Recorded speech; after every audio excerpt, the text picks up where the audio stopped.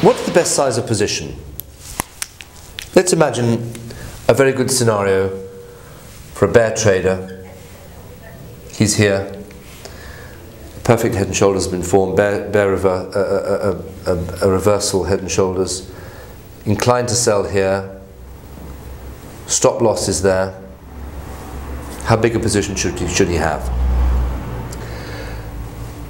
One approach might be, and it's one of a million different sorts of approaches, is that a set percentage of his trading capital is placed at risk on every trade. Imagine the market goes on and he has a bit of, his minimum likely move is down to about here. Imagine the market goes to there. He might then move his stop loss to the get-in level, in which case he's got a free trade in my view. The worst that can happen is the market is out for square. So then he might want to add on to his position if he still feels good, because he still thinks there's some profit to be got from the trade.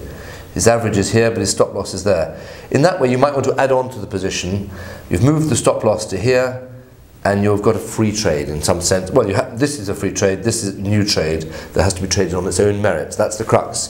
The new trade must be traded on its own merits. So, for example, if you have a triangle here, then you might want to add on to, you might not want to add on there, you might want to add on there.